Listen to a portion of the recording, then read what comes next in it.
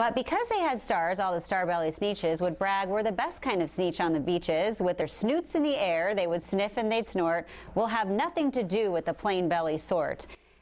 Today is Read Across America Day to celebrate the birthday of Dr. Seuss, and a lot of us here at KOIN 6 are taking the time to visit schools in our area and read our favorite books. Now, I read that book Sneetches to first grade kids at Maplewood Elementary School this morning in Mrs.